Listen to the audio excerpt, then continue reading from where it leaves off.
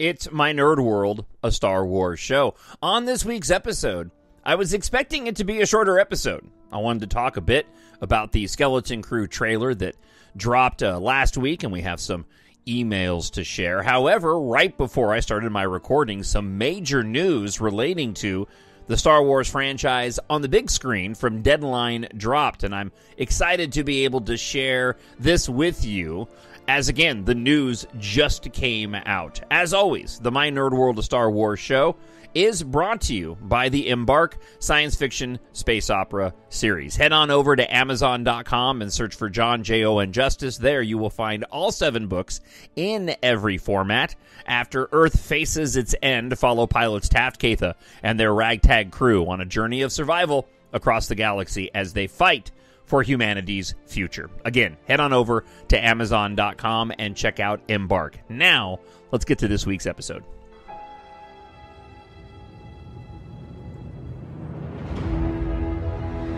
Nothing will stand in our way. I find your lack of faith disturbing.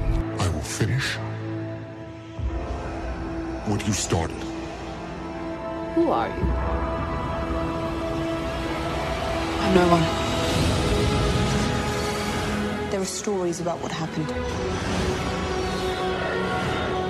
It's true. All of it. The Force. It's calling to you.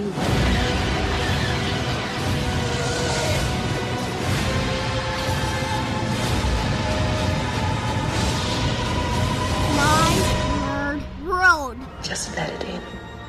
It is My Nerd World, and welcome to it. I'm your host, John Justice, here on a Star Wars show. And listen, I'm excited to share with you this breaking news from Deadline. I was certainly not expecting this, and I hope it means what I think it means. Not just in the details of the story, but in the larger picture of what Lucasfilm and Disney need to do to get the Star Wars franchise back on track and into the movie theaters beyond the Mandalorian and Grogu film coming out in 2026. This is not going to go the way you think. Lucasfilm has closed a deal with Simon Kinberg to develop a trio of Star Wars films. Kinberg will write the trio and produce them with Lucasfilm chief Kathleen Kennedy. I heard this will comprise episodes 10 through 12 of the Skywalker saga that began with Lucas and his 1997 first film that, along with Steven Spielberg's Jaws, of course, reshaped the global blockbuster game. Now, before I continue, there is some reporting in the wake of this breaking news story. Jordan Mason, who's been pretty good in terms of the rumor mill and reports coming out of Hollywood, who says that this is not going to be episodes 10, 11, and 12. So we'll just kind of put a bit of a caveat on this particular article that some individuals who are tapped into Hollywood are already saying that this won't specifically be episodes 10 through 12. Now, even in the story itself, it gets a little bit confusing relating to how they're describing this trilogy of films that Simon Kinberg is allegedly to be writing. Insiders disputed, as I mentioned, my intel that Kinberg will continue that storyline, meaning the Skywalker storyline, saying this will instead begin a new saga and sit alongside Star Wars and the percolating projects with James Mangold. This would be the Dawn of the Jedi film.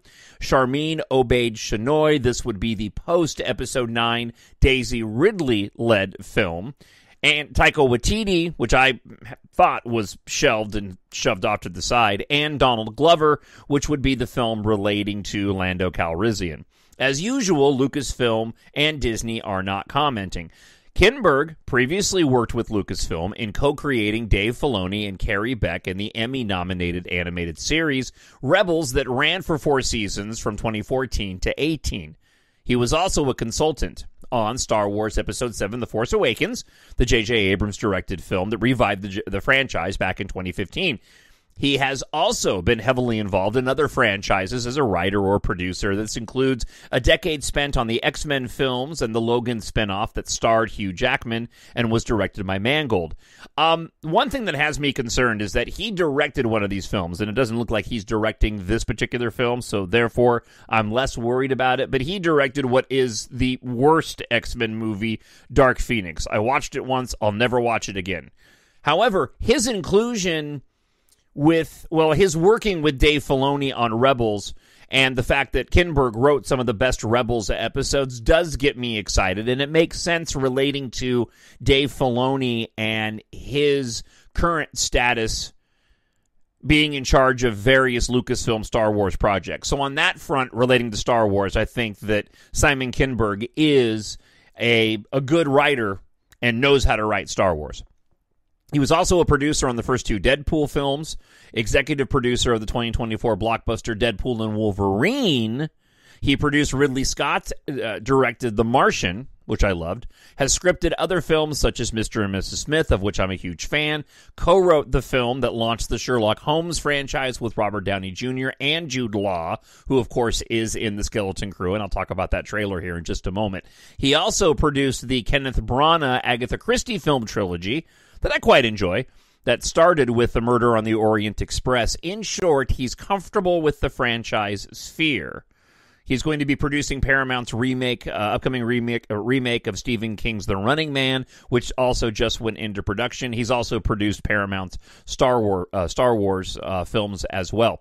So one thing that I find interesting is how closely aligned Simon Kinberg is to the Deadpool and Wolverine, and there's been a ton of talk relating to Sean Levy, who directed Deadpool and Wolverine, who has said to also have been working on a Star Wars film on his own.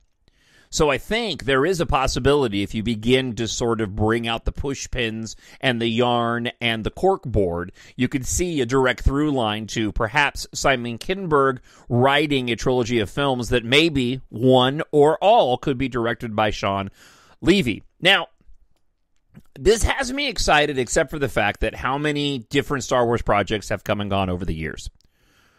A lot. As a matter of fact, some of the ones that are mentioned here, I'm wondering if they will ever see the light of day. The James Mangold Dawn of the Jedi film, after the failure that was Indiana Jones and the Dial of Destiny, of which James Mangold directed. All the controversies around the Charmin Obaid-Chinoy alleged directed Daisy Ridley post-Episode 9 Star Wars film, that writer just getting the boot. So, first off, you have to go, all right, he has signed on. He's closed a deal to write these movies, so this would allegedly mean that they're moving forward with it. Of course, no way to tell timeline at this point in time. What I'm hoping for, though, is that this would be the dawn of a new era. That perhaps Lucasfilm is getting their ducks in a row, understand how important it is to get a franchise like Star Wars back on track beyond a spin-off film, which is essentially what the Mandalorian and Grogu movie is. It's a spin-off film. I have always been of the opinion that it is foolish for Lucasfilm to ditch the episodic nature of those first 9 movies, or I should just say those 9 movies, in favor of going off in some other direction. I do think it's a good idea to create a trilogy, and I think it's a fantastic idea if you're going to tap one writer to sign all 3 movies so there is a level of consistency and we don't end up with the controversies like we had with The Force Awakens, The Last Jedi, and The Rise of Skywalker. As always, 3 films that I love, but I can recognize how disjointed they are, especially Rian Johnson's The Last Jedi sitting in the middle, which I absolutely love. I feel like it's kind of the steak of Star Wars, whereas the J.J. Abrams Force Awakens and The Rise of Skywalker are more really, really great pizza, right? There's a difference. You're in the mood for different things. Sometimes really, really great pizza is the thing to go to. When given a chance, I'm probably going to default to really, really great pizza. But I also love myself a really good grilled, thick ribeye steak, which is what The Last Jedi is. However, going and eating pizza and steak doesn't really always go together. So having one writer to write these 3 films, I think is a fantastic idea. And I also think that maybe you should perhaps get a director to do all 3. That way there is some consistency. At a bare minimum, I just hope this is solid enough to where they can get things back on track. I think that Star Wars, and I've said this many times, is best served on the big screen. And I think it's best served when you're telling a saga story. Now, if they want to start a brand new saga, I'm cool with that. Thumbs up. I still think it's foolish that you don't go with episodes 10, 11, 12. This is what has the most this is what the culture has the most attachment to, are those episodic films. Regardless of the controversy surrounding them, The Rise of Skywalker made a lot of money. And if they were to produce an episodes 10, 11, and 12, there's nothing to say that those movies could not be absolutely fantastic and revive the franchise. That is to say, it's not automatically going to be a failure just because there is so much controversy swirling around episodes 7, 8, and 9. It's exciting news either way. I'd love to hear your thoughts. Feel free to drop me an email, talkshownerd@gmail.com, talkshownerd@gmail.com. Or, if you'd like, and you're watching this on YouTube, leave me a comment on YouTube, and I'll share your thoughts on next week's episode. We are the spark that'll light the fire that'll burn the First Order down. It has been an incredibly busy week for me, with this being the election. I finally got a full night's sleep last night, but for about 48 hours, I was only sitting with about 3.5 hours sleep at best. So I'm going to keep this week's episode relatively short compared to other episodes, but I did want to spend a moment talking about the Skeleton Crew full trailer that dropped last week. This is a series that, because it is Star Wars, I am very much looking forward to. I'm also in the middle of a rewatch of Stranger Things, and so the Skeleton Crew series, which drops here just in a few weeks on December 3rd, is hitting, for me personally, just the right spot because I'm in the middle of watching Stranger Things, and while we're looking at 2 different genres relating to Star Wars and Stranger Things, we are talking about 2 series that are going to be focusing on young people and have a lot of inspiration taken from 80s emblem young coming-of-age adventure stories. I really enjoyed this trailer. As a matter of fact, my excitement and anticipation for Skeleton Crew went up quite a bit. I felt that they really struck the right tone with this trailer, gave us just enough of the story and the imagery to pique the interests of those of us who've been frustrated quite a bit with the Star Wars live-action series that have been so hit or miss. I initially was, I don't want to say turned off, but the inclusion of Major Tom, the 80s song, in the trailer itself had me scratching my head a bit. And then even more so with the fact that the lyrics were being sung in Huttese. That being said, after numerous rewatches of Skeleton Crew, I've kind of brushed that aside, and it fits the tone and the vibe of the show. It's an interesting choice.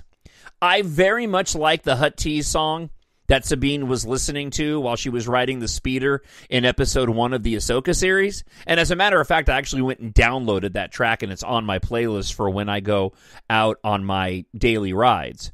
I understand what the attempt here was. It was an attempt to take this 80s song that is familiar with certain generations, and certainly those that grew up with the Star Wars franchise, to bring about a certain vibe for that audience, but also making sure that they threaded it right into Star Wars by having the lyrics being sung in Huttese. I think it would have worked on the other level as well, but I understand why they made that decision. It is a little bit odd, and you don't want to think too much about it, because why does an earthbound 80s song being sung in Huttese on a Star Wars trailer? Okay, but again, I understand the tone that they were going for, and its inclusion sets the stage to tell you and tell the older audience that, hey, this is a Star Wars adventure, which is even on some of the promotional material. They're calling it a Star Wars adventure, so they're already saying directly to you, hey, this is the type of story that we're going to be telling with these young people. That being said, listen, the imagery in it was great. We know that there's going to be pirates in it, the setting the stage of how the kids got on the ship and ended up hitting hyperspace away from where they are. Their parents are clearly looking for them. I hope the show hits the mark. And this trailer certainly hit the mark for me and got me excited for it. I will say, going back to the song just briefly, I don't know what Lucasfilm's aversion is to using traditional Star Wars music. I just don't get that. Everybody knows traditional Star Wars music. And while I can see the argument for including this 80s song to, give you a certain piece of messaging relating to what to expect, I hope that we get some more Star Wars themes inside of this particular show. I feel like Ahsoka did one of the better jobs in bringing us new music, but still tapping into the vibe of what John Williams created, much in the same way that Rebels did. But they seem to be really, really afraid of getting into that specific Star Wars music that we know, the music that just immediately, hits you in that right moment. I mean, I play it in my trailer,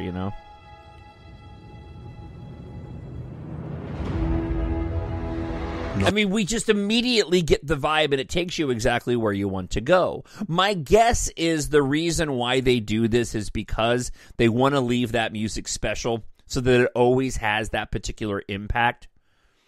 But I question whether or not there would ever be burn on that music if they included the motifs more often that we've grown up with and grown so accustomed to.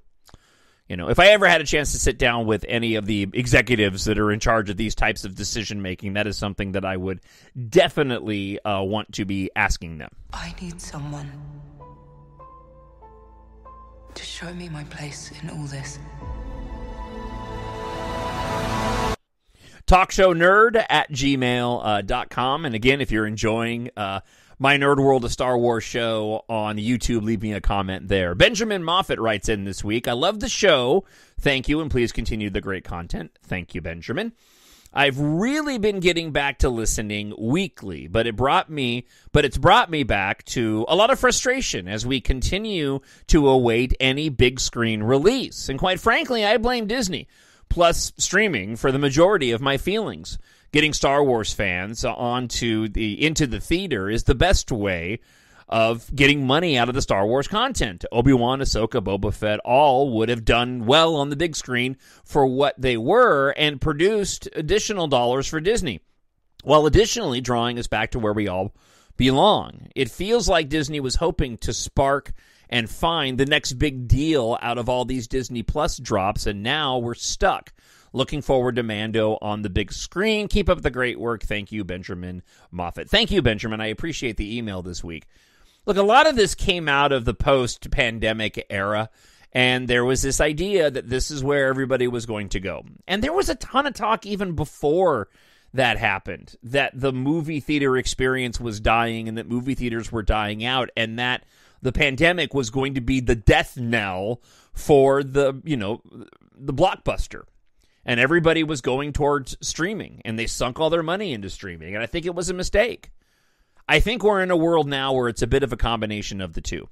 But we do know that if you make a good movie, the people will go out and see it, and there's still a ton of money to be made. What we're dealing with now is a continued course correction in our entertainment medium on a number of levels. And I'm excited for what the future is going to bring. I really am. When you consider the results of the election this week, and just how the country spoke in such a resounding voice about the direction they wish this country would be heading in versus the one that we have been heading in, the direction they want us to go into instead of the way we were going, I think this is also going to have a major impact on our entertainment as well. And I think it's going to be for the better. Listen, if you are a listener of the show and the outcome this week wasn't what you had hoped for, it's cool. We can all agree to disagree. That being said, there was a massive wave that swept across the country of individuals saying we want to go a different direction. And I think that doesn't just apply to when it comes as it relates to our politics, but I think that just relates to society as a whole. And I feel like we're going to see a big course correction that's going to have a major impact, profoundly in a positive way, heading into the future. And it's my view that that's also going to be, have an impact on what we're seeing. And the fact that Disney went and tapped Simon Kinberg and has closed a deal for him to write a trio of movies tells me that the focus for Disney is looking back at the big screen and less on the small screen. Thank you so much for checking out this week's episode, brought to you by EMBARK, the science fiction adventure series. Book 1 of EMBARK, available now on Amazon.com. Just search for EMBARK and John, Jon Justice. Goes as follows. Taft has found something, and humanity won't survive without it. When ship mechanic Taft Guardia agrees to help starfighter pilot Keitha Morrow investigate a cryptic message from her late aerospace engineer father, they embark on a perilous journey of discovery amid a looming planet-wide industrial catastrophe. In the middle of a global evacuation, two rival megacorporations are on the brink of interstellar war as Taft Keitha and their ragtag crew discover what may be the only hope of saving Earth's evacuees from annihilation. I hope you'll take a moment and treat yourself, a friend, or a family member, especially this holiday season, with science fiction. It's written for adults, but appropriate for ages 11 plus. Pick up EMBARK Book 1 today. Available in ebook, Kindle Unlimited, hardcover, paperback, and audiobook. If you like your science fiction to be epic, filled with romance, really amazing technology, unique action sequences, then EMBARK is perfect for you. Amazon.com, search for EMBARK and John, Jon Justice. I look forward to hearing from you between now and next week. And as always, I hope wherever you are, you're happy, you're healthy, and you're safe. God bless, and I'll talk to you then. Bye. The Force will be with you, always. My nerd world.